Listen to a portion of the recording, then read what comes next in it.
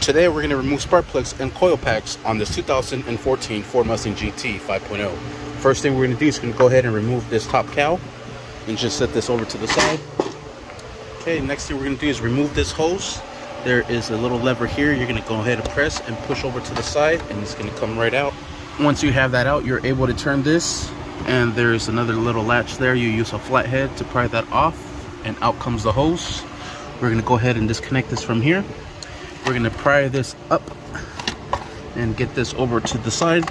So you can see I already went ahead and did this process. Just want to make a quick video of how to do this. Now we're going to be using a size 8mm socket to remove these bolts holding the coil packs down.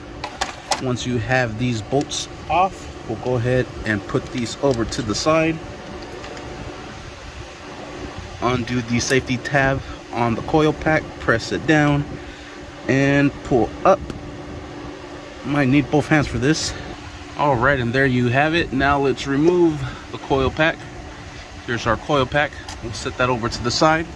Now using the 5/8 spark plug socket, it has a little rubber garment in there that hugs the spark plug. Go ahead and take it out of there and just drive it all the way out. And there's our spark plug. Sweet. And that is how you remove the spark plugs and coil packs on this 2014 Ford Mustang GT. All you simply have to do is remove the rest. On this side, all you have to do is take off the oil cap, undo this pipe here, bring this up and over, and remove the cover. There it is.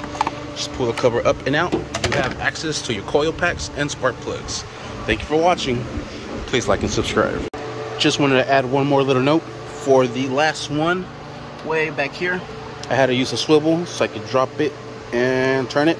But other than that, it's pretty straightforward, pretty easy. Sweet. Thank you for watching. Please like and subscribe.